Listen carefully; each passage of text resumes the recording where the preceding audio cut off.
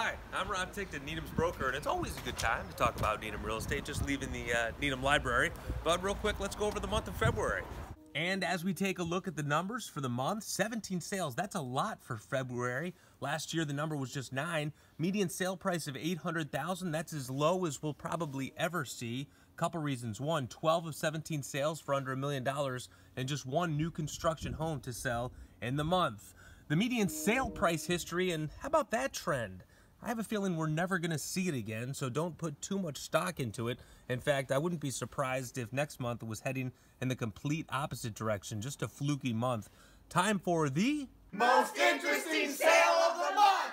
My most interesting sale of February is 33 Fenton Road. Not because of the low sales price, not because of the small size of the house, but more because where is Fenton Road? Well, if you don't know, I'm not surprised. Just 2 houses on the entire street.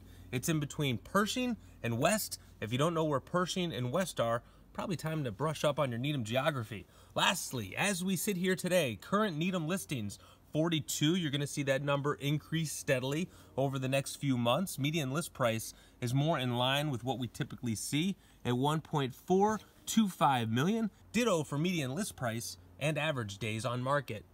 All right, time to leave the Needham library. I'm Rob Ticktin, Needham's broker. Remember, it's always a good time to talk Needham real estate.